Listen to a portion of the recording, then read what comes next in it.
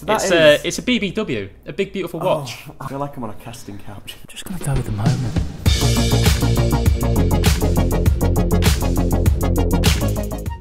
The 116-500 Steel Daytona is one of the most hyped watches on the market.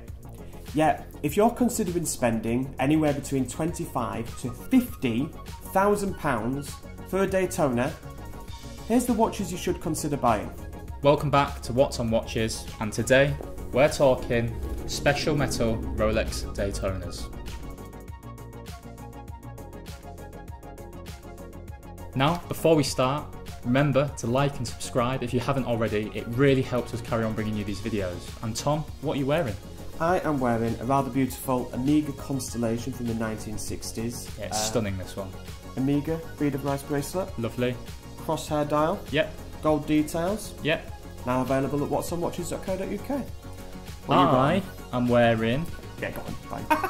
I'm wearing this beautiful Rolex Datejust from 2005, now available in the Wattsonwatches online watch shop. Rolex have a really rich history in producing tool watches. We've seen it with the Submariner, the Daytona.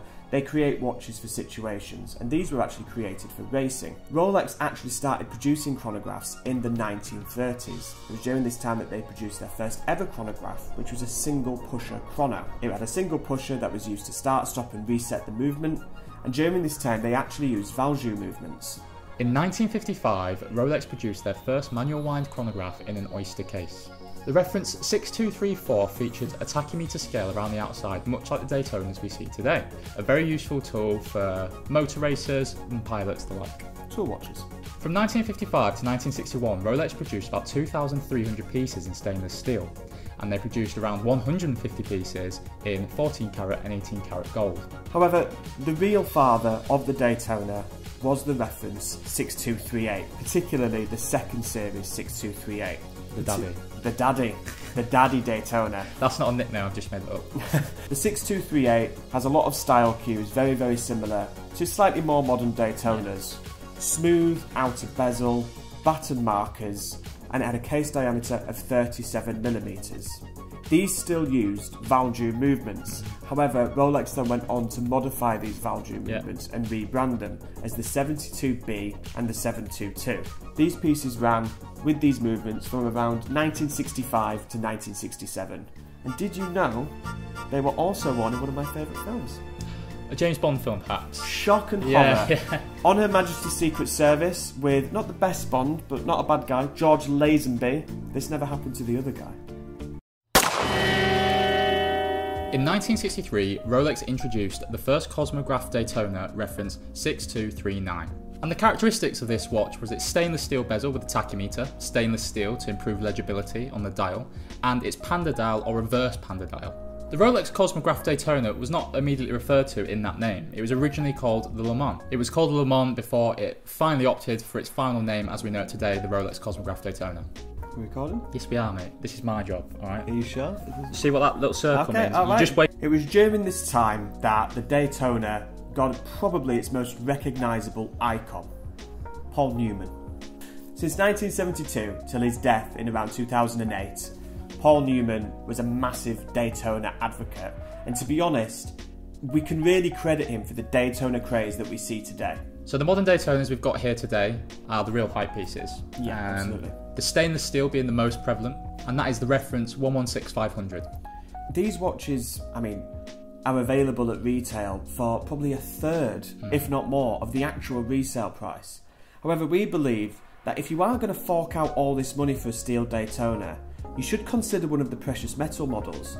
And I want to start by looking at the watch you're actually wearing, the 18 carat white gold Rolex Daytona.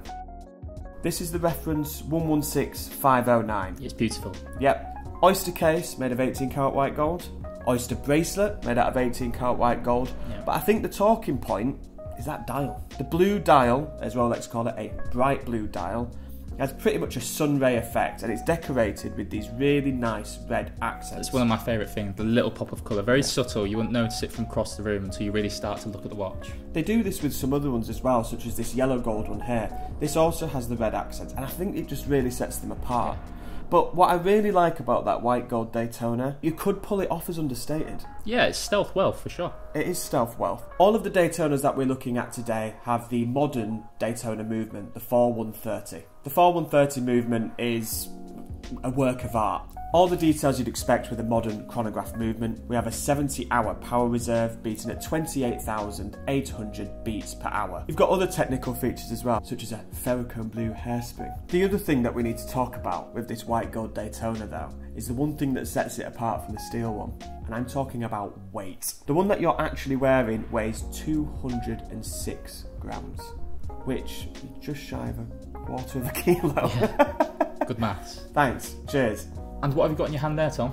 So, very similar to the white gold one you're wearing. Yep. I'm actually holding the yellow gold 116508 solid 18 karat yellow gold Daytona. Screams wealth. Screams wealth. It's literally a money green dial as well. Yeah, exactly that. So, very similar to yours. Solid 18 karat oyster case, solid 18 karat oyster bracelet, but it has that, like you said, that money, that Rolex green dial. Similar to the hype pieces we've seen with the Hulk. Yeah. Anything with a green dial that Rolex offer, people get excited. Do you know what the nickname for this watch is? No.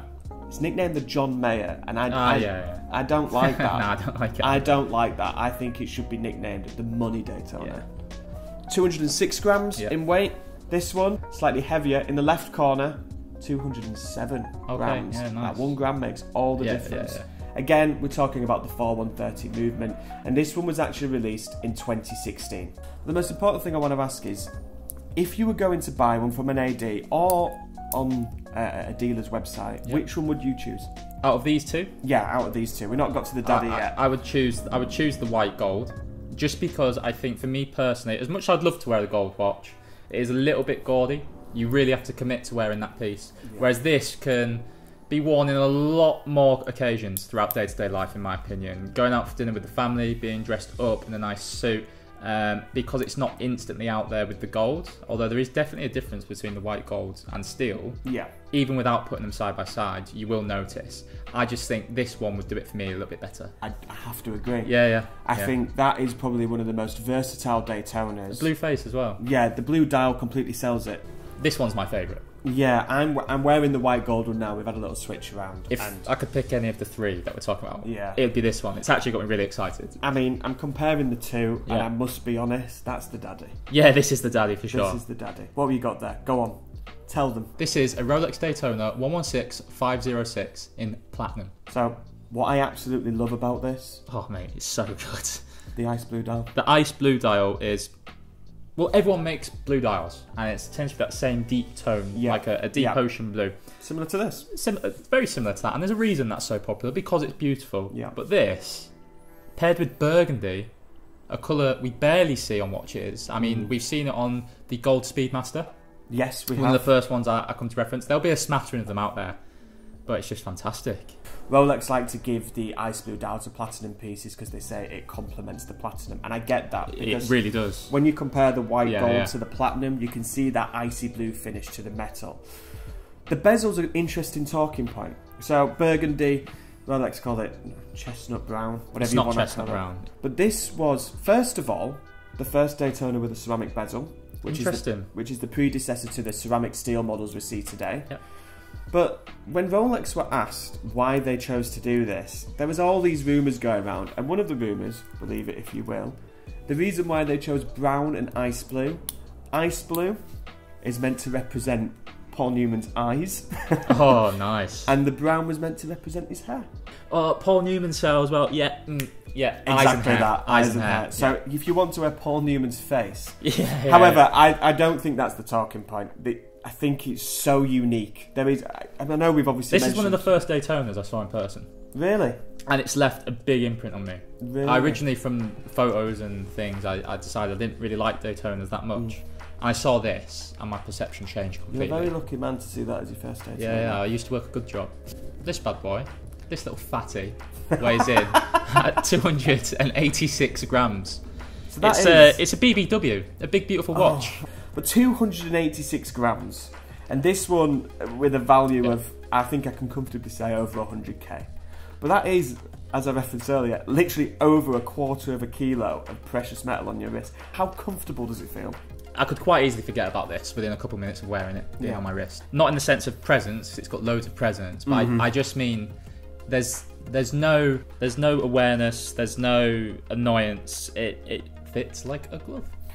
I think the other thing that Rolex had, which I'm so glad they did, they kept these at 40mm. Yeah. All of the ones we've looked at today are 40mm, which, as I've said before in previous videos, probably the biggest they should go. It's the biggest they should go. This is perfect at 40, and I just worry that the next ones they do will be 41, 42. I think they'll ruin it. I think they should keep it at this 40mm. If anything, the next one they should go back 37mm. Oh, I would be on that like a tramp on chips. You'd have to know some ADs really, really well. Yeah.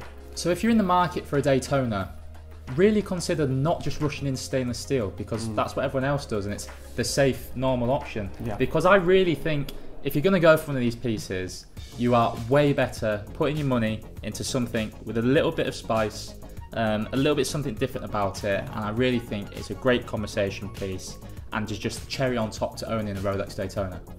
We have to give all the credit today for these beautiful watches to our friends at the Watch Boutique at the heart of the Shires. So I just want to say a thank you to Dan, a thank you to the team at the Watch Boutique for allowing us to get hands-on with these pieces. And if you are in the market for any of these, head over to the Watch Boutique and he'll be able to help. And if you're in the market on the hunt for a Rolex, also head on over to wattsonwatches.co.uk where we can help you find your next piece. Thank you very much for watching, and as always, we'll see you soon.